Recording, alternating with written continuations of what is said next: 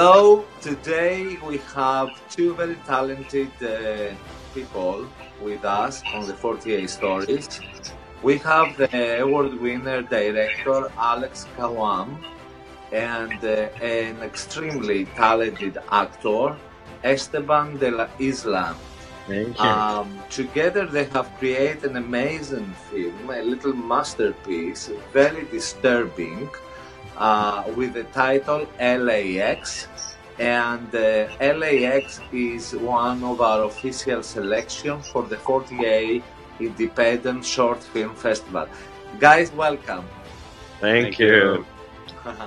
Okay, I will start with Alex. Alex, tell me the story behind this movie. Well, this project was born, I believe, the story originally like a couple years ago, because we are internationals that we live in the U.S. We currently have working visas, like we're here legally. I want to remark. You are immigrants, right? Yes. Yes. We work here. From where? Mexico. From Mexico, both. Mexico. Love Yeah. Mexico. Yeah. Nice. Awesome. And Mexico, actually. Mexico. Mexico has Exactly. a great talented people. I love the culture, and I'm very, very impressed. And you know, somehow this story, it is very current with what is going on with the political issue in the United States. It was extremely disturbing, and I want to ask you if you inspired by true facts or from true stories, or it was a complete fiction. No, it's inspiring true events. Okay. Yes. So, give us a little bit the story plot. Well, the story plot is a well, you want to say it, or You can go ahead. it's a Mexican tourist that comes to the U.S. to visit family, and he gets being held to the second revision. So he's being asked questions about, do you have drugs? Like he's been attacked, Stereotypical questions for, like Latinos or Mexicans because of his ethnicity, exactly. which it happens at the airport all the time. Like they see you, they check you, and then I've been in second revision. He's been in second revision. So I Several mean, times. it's something that we are experiencing. It's like if you're a Mexican, it's a red flag for the immigration. That's what you try to say, basically. I mean, yes and no. I mean, I think it's like they pick you up, but basically Every time they pick you up, or it depends on who is checking you. who is checking? Also that. Also, Who's Because checking? there is other people also yeah. who, they are very friendly towards the Yeah. next Yeah. kind of immigrant. Actually, this country, we're all immigrants, don't we? Exactly. I was gonna ask you, where are you from? I'm Greek in origin. So, Oh, nice. Nice. Perfect. so let me ask you this. And you create this movie. Did you create this movie together? How was the connection with the two of you? Yeah, we did it together. We wanted to make a powerful story Mhm.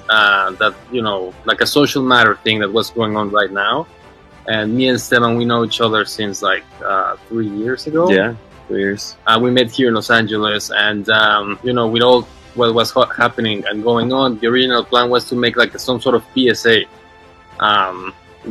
before the campaign in the U.S. Uh-huh. So we wanted to make a viral video, but then it became a really cool, solid piece, like a nice piece of art. It was it's a masterpiece, and I have to say to everybody who watches right now, you have to come to the Directors Guild of America March 15th to watch our films, and especially LAX. It's a very disturbing film.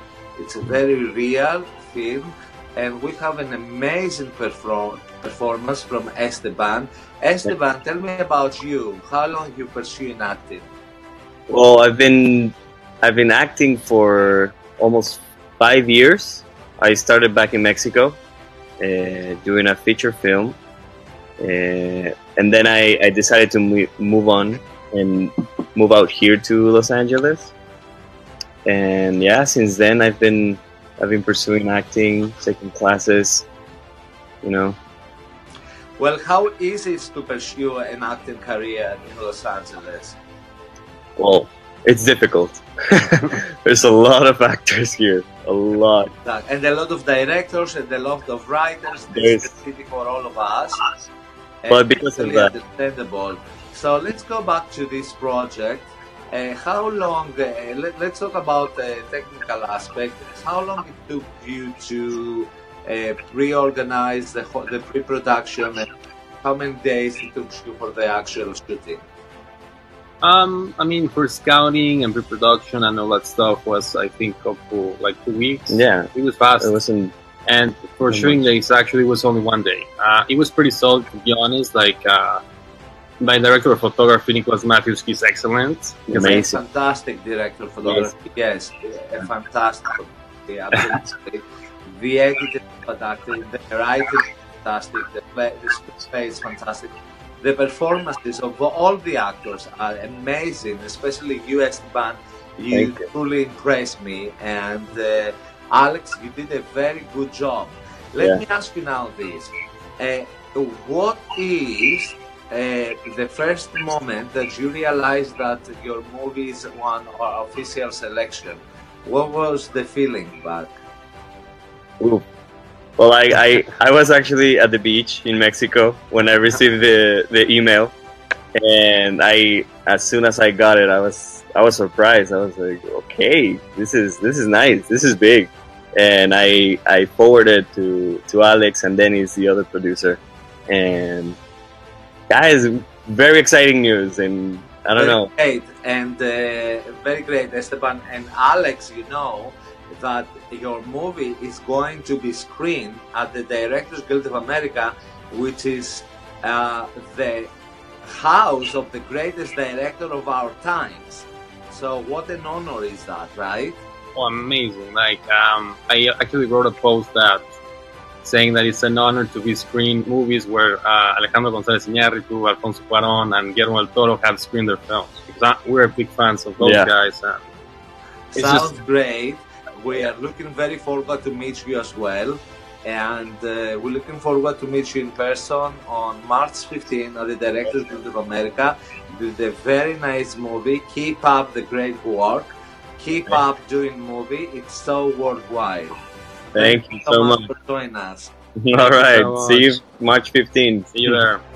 Bye bye.